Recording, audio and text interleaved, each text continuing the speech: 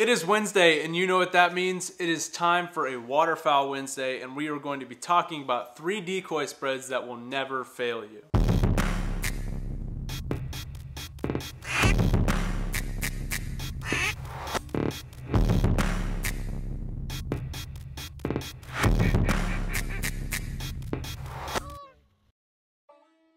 Duck season is still a little ways away, but I am pretty excited about it already, and that's a little bit out of the norm, but it's okay. I'm going to contain that excitement and try to channel some of it to teach you guys about some decoy spreads. You guys ask me a lot of questions about the decoy spreads that I like to use, why I use the decoy spreads that I use, and we are going to cover that today. And I'm also going to give you guys some helpful tips and advice for when you're setting decoys. If you guys are interested in helping support the channel, I've got hats and shirts on the website. I've only got a couple of these charcoal and white Mallards Bro hats left. I've got a few of the Realtree Timber. These are some of my favorites. All of this logo hats, they've all got that puff embroidery. It looks really good, and this is probably one of my favorite hats I've ever come out with. So got a few of those left. We've got tons of the cryptic. You guys seem to eat up the cryptic hats, so we got a bunch of those, and we've got the Max 5 hats. I don't have any of these in stock at the moment, but I will be working on that soon and let you guys know when those hats are back in stock. So thank you for everybody who's been placing orders. It means a lot to have you guys' support, and it really helps me out with making these videos. And if you guys are wearing your merch and catching fish or doing anything like that, go ahead and send me a picture on Instagram or Facebook or Snapchat, and then maybe we can get them reposted and showing it off to everybody. There are 3 things that I ask myself before every hunt, and the first one is, where am I hunting? Am I hunting a pond, a lake, a marsh, or a field? That determines how I set my decoys. The second one is, where is the wind coming from? That's a very helpful thing to know, because the ducks and geese will always land going into where the wind is blowing from. So the wind is blowing this way, ducks and geese will fly into the wind and land that way. The third thing I ask myself is, where is the blind going to be? Because sometimes the conditions aren't always perfect for the spot that the birds want to be, and you end up having to hunt a funky wind. So if the blind is right here, but the wind is coming from the side, you're gonna have to set your decoys differently than if the wind was at the back of the blind and the ducks and geese were finishing coming to you. So those are 3 things I always ask myself to determine how I'm going to set my decoys. I've got some paper with me today, and we're gonna draw out a few scenarios of the 3 decoy spreads that I tend to always use regardless of where I'm hunting and what I'm hunting, whether it's ducks or geese. They work pretty much the same, and they never fail. I know I've made videos on decoy spreads in the past, but you know, sometimes people don't see those old videos. So we'll just go ahead and make another one here, and you guys will get the gist. So regardless of where you're hunting, these decoy spreads are gonna be interchangeable. So we'll just go ahead and talk about those decoy spreads right now, and then I'll get into different scenarios with them later on in the video. So the first decoy spread is the U-shape. Wow, that's nothing new. Every waterfowl hunter knows about the U-shaped decoy spread. So basically, you're going to just toss your decoys out and make like a horseshoe with it, basically. So you're gonna just toss them out, boom, boom, boom, boom, boom, boom, kind of in the shape of a U, okay? So what that does is, if the wind is coming from that way, the ducks and geese will land right here, coming straight into the wind. This gives them a nice pocket to land. So you're basically blocking off over here, and saying, hey, come land in the middle of us, because this is where the party's at. That is the U shape. Now, the next one is the J hook. That is one that I use a lot, and I generally like to use this one when I'm hunting a crosswind.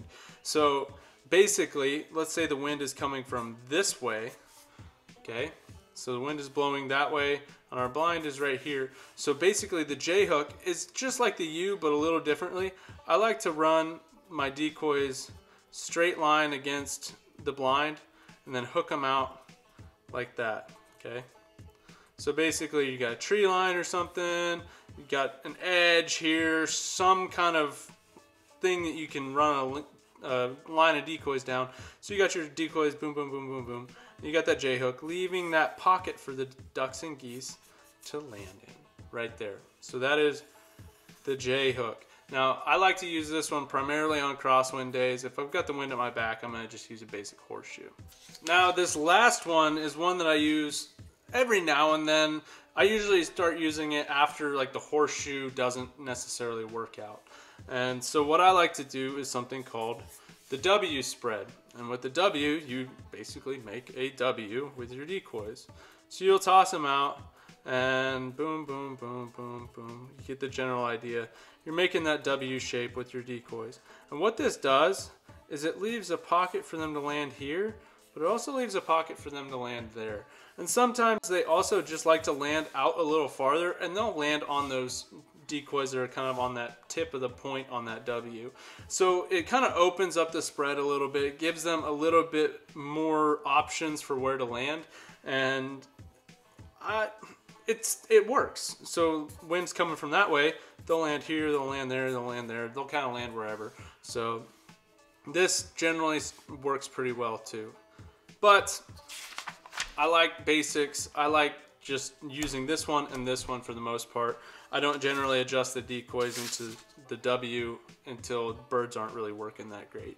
So that's one of my first things I do to adjust. Now the fourth one, I didn't say 4 in the title, but I'll give you guys a bonus one. That's what I like to call pods. Now the pods, it's something that is pretty versatile no matter where you go. And you can use any of the formations that we talked about and just do pods with them. So let's say you're doing the U-shaped pattern. Well, you'll just do a pod of decoys over here, maybe a pod of decoys right here, and then some over here, and some over here, and then some down here. So basically, you're just kind of breaking up the outline, and you're just doing a couple decoys here, a couple here, a couple here, a couple here, instead of just packing them all in tight. So pods also work. You know, you got a pond or something, and you throw 5 of your decoys over here, couple over here, couple over there, you know, and it just kind of breaks up that uniform shape of the decoys, and it might look a little more natural to the birds. So that is something else that I like to do with my decoy spreads. So now here's an example of a farm pond with the U shape and the J shape decoy spreads. Okay, so when the wind's at your back, you'll want to go ahead and use the U shape. So I like to line the bank tight to the bank with the decoys and have a few of them come out over here, leaving that kill hole, and the ducks and geese go right there. Now rotate this here. We got the wind coming from the same direction, but maybe we can't hunt that side, so we have to hunt a crosswind on this pond. Same thing, I'm going to line the bank with those decoys, but then hook it out to the side. And it's going to make kind of like a U shape, but one side against the bank is going to be a lot longer, and that's going to open up this little hole right here in front of the blind. Ducks and geese will come into the wind, land, and you'll be shooting them right out of the blind there. On a marsh, generally there's a dike or a row of cattails or something. So this is kind of like your section of the marsh. You got cattails. Okay, so you got cattails, and then you're gonna just be hiding in the cattails right here. So what I like to do, wind at the back, same thing, we'll just run a horseshoe. Boom, boom, boom, boom, boom, boom, boom, boom, boom, boom, boom, boom. Ducks and geese will land right there. But if there's a crosswind, same thing, except I'll hug these decoys tight against the cattails and then hook it out and around and leaving a hole right there. Ducks and geese will land right there. Hopefully you guys are able to make a little bit of sense out of these drawings and sketches that I'm doing, but the basics remain the same. As long as your hide is good, your decoy spread, as long as there's a place for those birds to land, it will not matter. I like to funnel them into where I want them with the decoys. That's what I like to do. Your hide is the most important. If you're not hidden, no matter which way you set these decoys, it will not matter. Okay? So you need to make sure your hide is as buttoned up as it can be, and then use the decoys to funnel the birds into where you want them in front of the blind. Here's an example. We've got our blinds right here, and we are on a pond. Okay, we got a nice bank right here, kind of a little smooth thing going on. Let's say the wind is coming at our back. Our hide, it's phenomenal. Like, the birds are not gonna be able to see us. We are brushed in tight, nobody's peeking, everything is great. I want the birds to land right here because we got 4 guys in this blind ready to roll some ducks in that kill hole. If they're landing over here, well, this guy and this guy and this guy, they can't shoot over there. You got one guy. So you want to use your decoys to funnel them into the kill hole. Okay? So what I would do in this situation, perfect wind at the back, I would go ahead and start by tossing just a few decoys right here in front of the blinds. Okay? So there's a good start. Now, we got our wind at our back, so this is perfect. We want to block off this side because we don't want those birds skirting us. We want them, if they're going to land out here, we want to be able to shoot them. At least one guy will have a shooting opportunity here, and it's going to be a good shot opportunity because, here's a big one that I did not mention.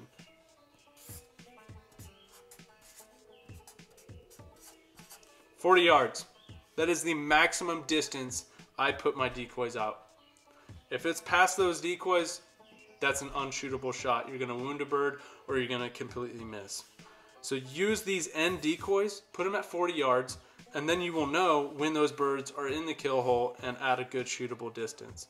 So right here, we made this basic horseshoe. We went out 40 yards or so. Sometimes I don't even go that far. Sometimes in a pond, I'll go maybe 20. So we got this, put those out at 40. These decoys are funneling these birds that are going to be landing into our kill hole. Okay, so pretty basic. Calling.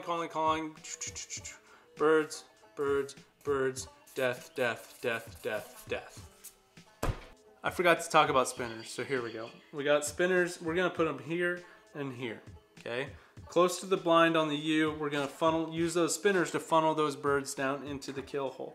Same thing if you got a bubbler or some kind of motion decoy, put it out in the middle where you want those birds to land. That's where the most motion is going to be, and that's where the birds are going to want to go, is where the most motion is. Same thing with a jerk rig. I put it right in the front. I hope this video helps you guys out next season with your decoys. Don't overthink it. Just use those decoys to funnel the birds into where you want them, in front of the blinds and in that kill hole. Don't overthink it. Make sure your hide's good, and then you should be all set. Use some motion decoys if you need to. If there's no wind, that's kind of a tough situation.